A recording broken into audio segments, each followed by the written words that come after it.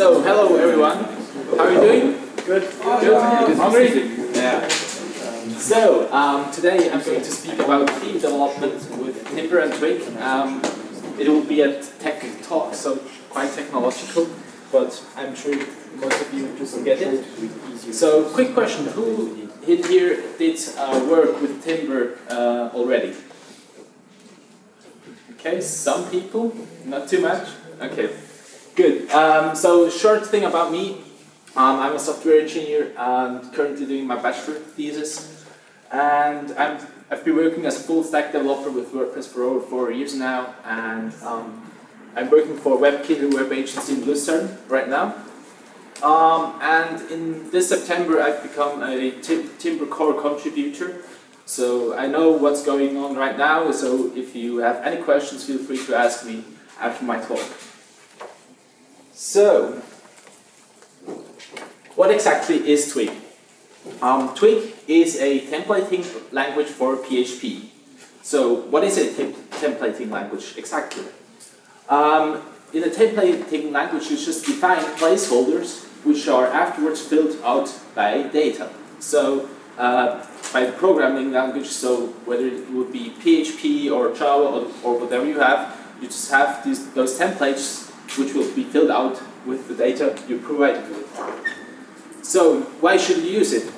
It's less verbose to use than PHP for templating, so you just don't need to write echo, so PHP opening, echo all the time, so that's pretty annoying to do, right? So Twig solved this by just using, because it's made for templating, so not unlike PHP, which is made for coding in most of the cases. So it's shorter and better understandable than plain PHP. And what it also does, it separates the code. So PHP will be separated from HTML, and you don't need to have some kind of mix-up from the codes there. And in the end, Twig is like PHP, it just outputs HTML at the very end. So. And now we need a second thing, because Twig just doesn't work right out of the box with WordPress, right? So what we have there is Timber. So Timber is the integration of Twig and WordPress. So it provides us with some very cool data structures that we can use. So most of you will know about the posts, posts and pages. And what Timber provides us with are some very cool objects we can work with, and also a standardized way we can work with them. And also menus, we can work with users very easily. So I'm going to show you how right now. So quick thing about why should one use it.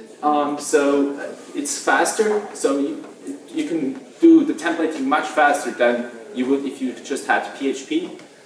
And the unified APIs Timber provides us with, that you will going to work much faster with that. So, and you have template inheritance, which PHP normally doesn't provide. I'm going to show you an example of that later. This is a really good way to decouple your templating from each other. I'm going to show you how in a minute. You'll have less code duplication with Timber and Twig. And front-end developers, they don't need to know how WordPress works. You can just provide them, they just need to know how Twig works. So you can just say how it works for them, and they can build their front-end apart from the back-end developers who can then build the back-end stuff. So that's also, for bigger agencies, that's a very big plus to use Timber and Twig. And you will also have a better separation of concerns. So Timber is almost like a MVC approach. So you have your controller, which I'll show you afterwards. There you prepare all the data you need for the view to work, and then you just have the view which renders all the data. So this is separation of concerns. So now we need to prepare the data, right? So in WordPress you have the pages and posts. So these are the singular views, and this one is the single PHP. So for Timber to work, you use normal WordPress the templates of WordPress. So in my case, it was the single.php, and you write the setup of the Timber in there. So that's you can see that right on the right side. So the first thing we need to do is to get the global context of Timber.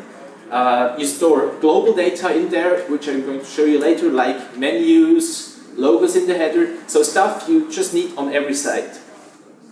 Then you'll have page-specific code, which is at the second line of code there. So you'll get the currently active post with the second line, and then we'll write it in the context variable.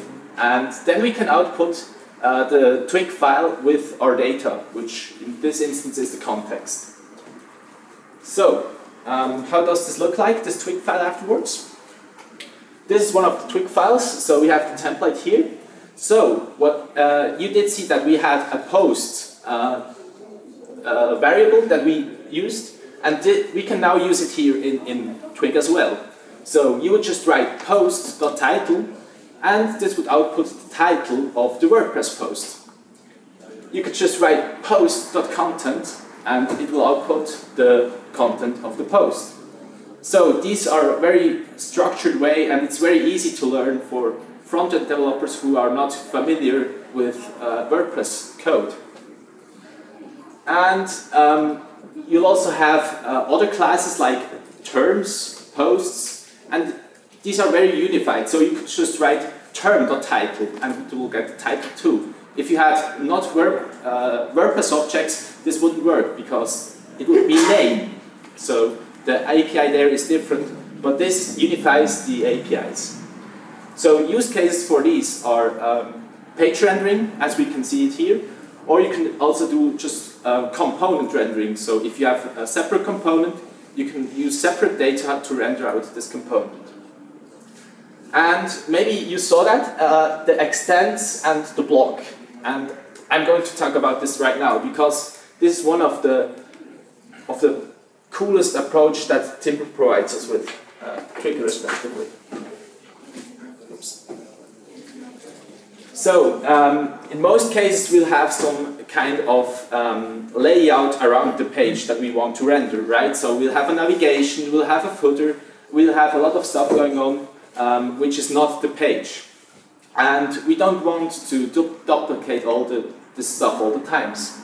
So what we can do is, like here, we can write a base.twig. I just call it like that. You can call it anything you want.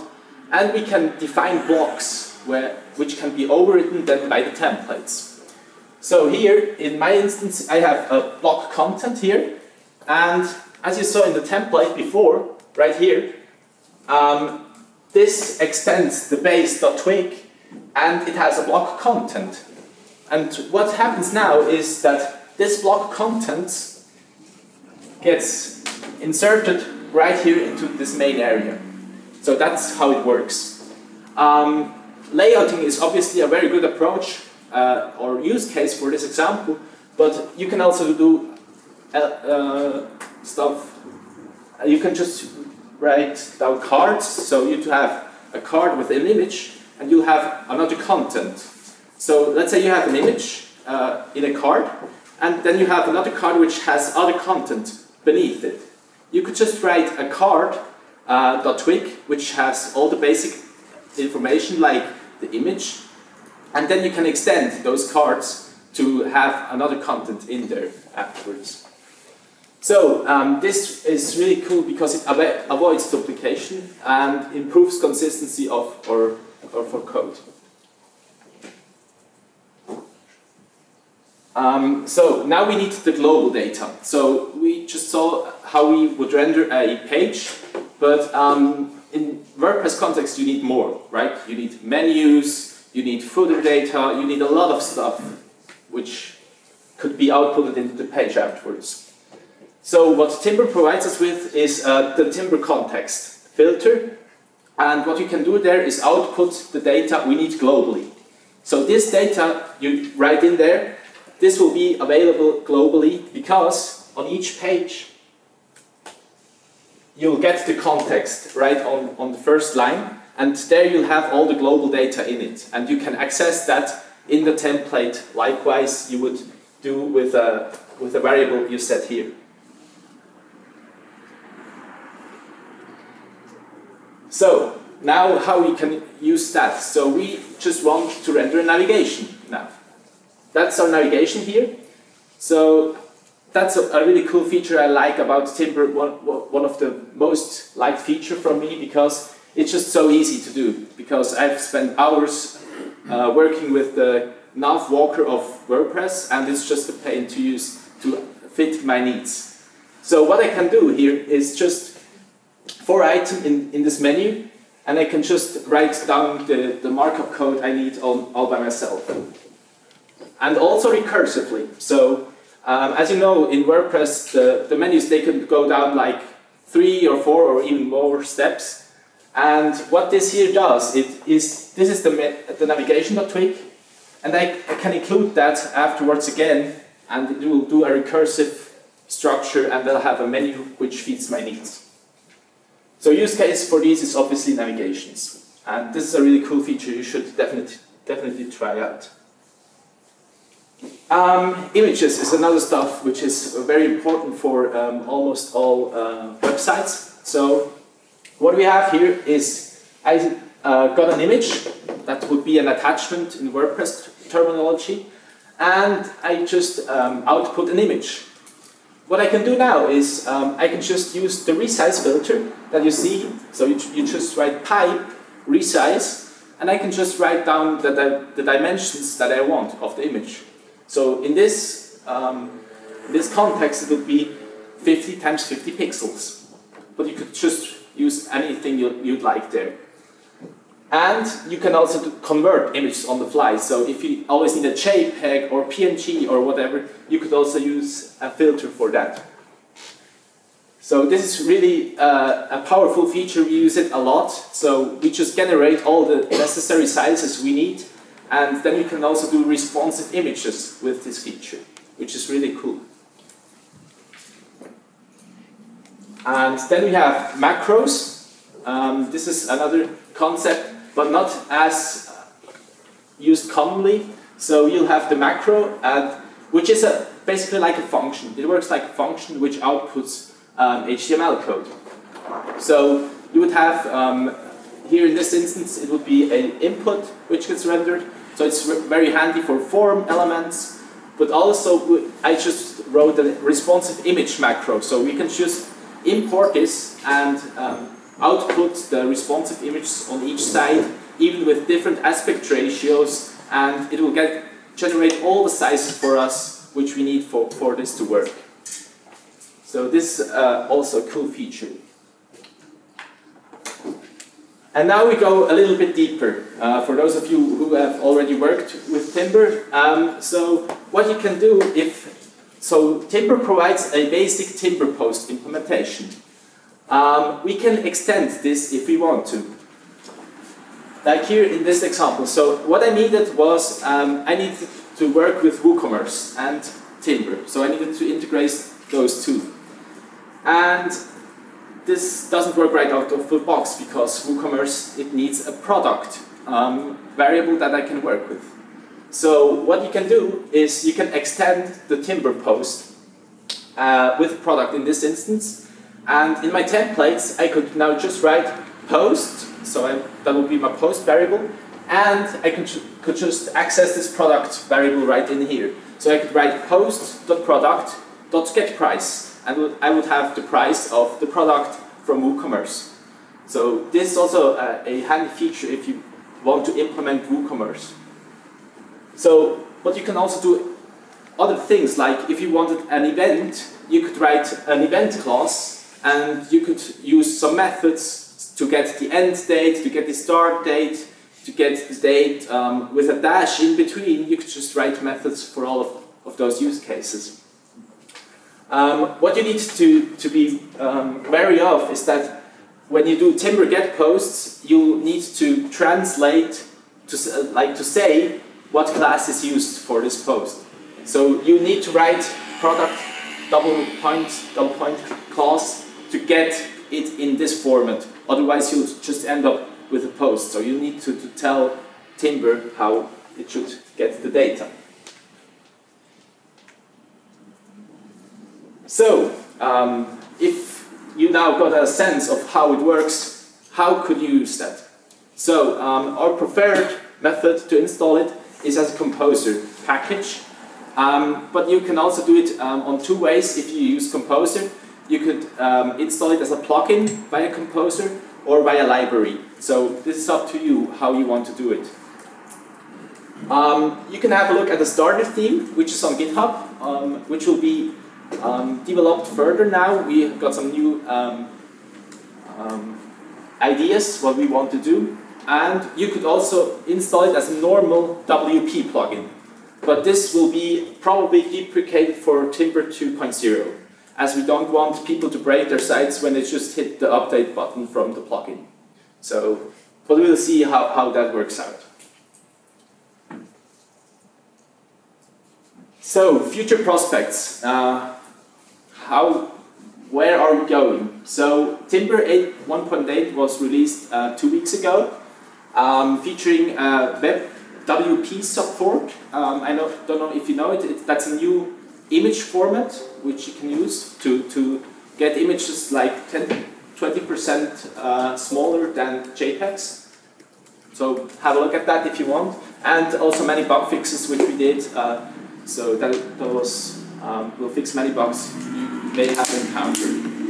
And now Timber 2.0 is currently under active development on GitHub. So have a look there. And it will have a better compatibility with third-party plugins. So this is one of our main concerns, that it does not perfectly work with some page builders, and we'll see how we can integrate those better in Timber. It will have a lot of internal code improvements, restructuring and stuff, and also the developer API will be improved. So it will be easier to work with and more generalized and more standardized. And it will probably also see the deprecation of Timber as a plugin from WordPress.org. Also, the Timber starter theme will be updated for 2.0, so have a look there at how we upgraded this, and it will also feature improved documentation as a whole.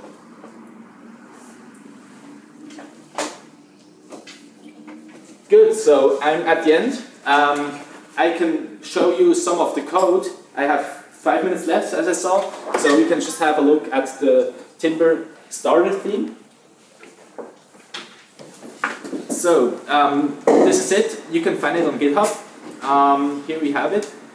And just have a look at it. So now we have the single.php file, which I talked about earlier. Can you zoom in a bit? Yeah, I can. Okay, good. So that's one of the single.php file that you see here. And now I can also show you the template file, which is here, single.twig. And now here you can see a bit more of an extended version of the single.twig. So the single.php calls this file. Exactly. Yeah, genau. That's what I meant by you use normal WordPress files, the template files as you know them, single.php, index.php, and you render the twig file from there. That's what basically happens. And so here you see an extended version, and you see also the nice use of the resize filter here. So this will just resize the image to 1200 to 300, and this will do it automatically. And you also see post.title, that just gets the title, post.author, that will get the author of the post, post.content, which outputs the posts. And you can also access the comments, as you see here. If post.comments, and you can output all the comments which you have on the post. So these are, it's really standardized and very easy to use, even for non-WordPress people. So you can see that. I guess I'll show you another one. So we will have page.php. So here we get the post, the currently active post, we set it to the context, and render a twig file here, right here. And now I can show you the accompanying twig file, which is here, page.twig. And this works exactly the same. So post.title, post.content, and also the index files works like that. So what we can do here is just write for post in posts, and we can just have a loop of all the posts which are in this index. Pascal, could you maybe explain the syntax with the array? Sorry, which one? That includes that you're using an array. Oh yeah, that's it will look for tease.twig. Tease minus post type.twig. It will look for this if it's there, and if it's not, it will fall back to tease.twig. That's just what happens there in syntax. Yeah.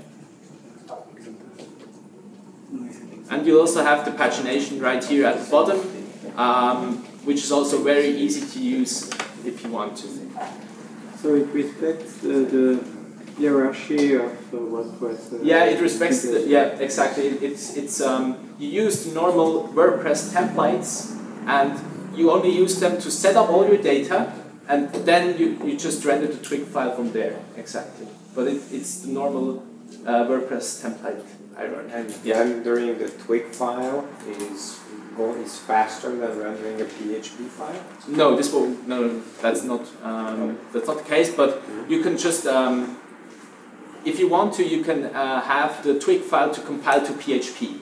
So you can have this if you want to, and then it's as fast as PHP, obviously, because it's just PHP. Yeah.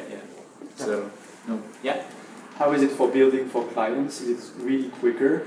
Yeah. When you get used to Echo and all yeah, stuff? So most probably I'm 20 to even more % faster than using the normal WP, because I can use all, I can access all the HTML I want to, and normally it's just a bit, so for example the navigation is a really good example of making it really much easier to work with than normal WordPress. Yeah.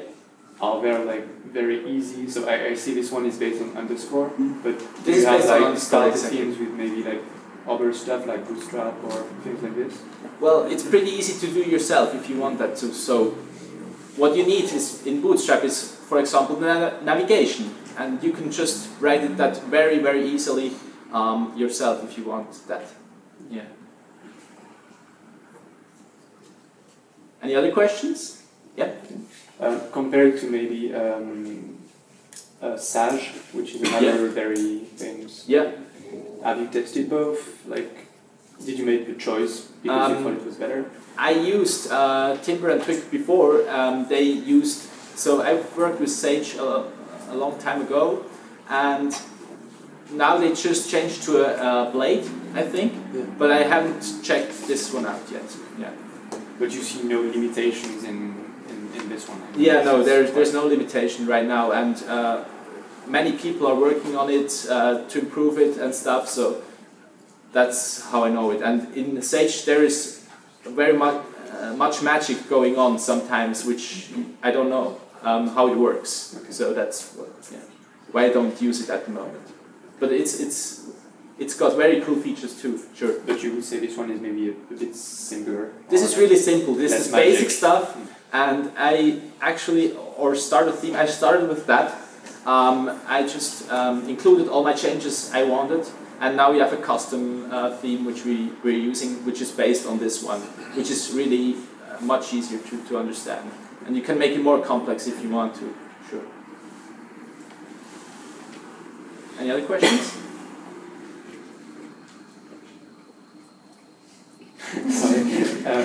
For, I guess many of us use advanced custom fields a lot. Yeah. Maybe it's going to change with Gutenberg, I don't know, but so what's going to happen with Twig? That's really easy to do because there's an integration of this in Timber and Twig. So if you need a field, you can just write post dot the field name, and you'll have the data from there.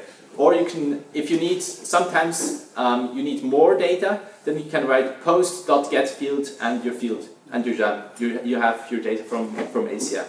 So very, very easy to do. And so about Gutenberg, I guess the team is already working on trying to adapt something, or is it going to change nothing maybe? I'm not too sure about it, and the answer will be pretty long and not fit to the next 1 minute. So we are all lost. I think the Gutenberg editor, as it's planned by the core team, I think is kind of the content is already there. It's actually in the content object. So Timber is just like output done. Just output it. Yeah. So there will be some changes maybe, but well, Gutenberg is not all there. So you code your template in the Gutenberg. Yeah, so the plugin now. Gutenberg just will output it in the post.content, and so that's what happens. As long as it is not front end, there will be a long time until it is also front end. Gutenberg. The possibility to collect data and to enter data from the front end side. As long as it isn't really. So there are no planned changes at the moment because we just don't need to at the moment. But if there is anything we can do, just open an issue and we'll have a look at it. Sure. I'm convinced we're going to try it. That's good. Okay. So I'm at the end of my presentation. Thank you very much for having me.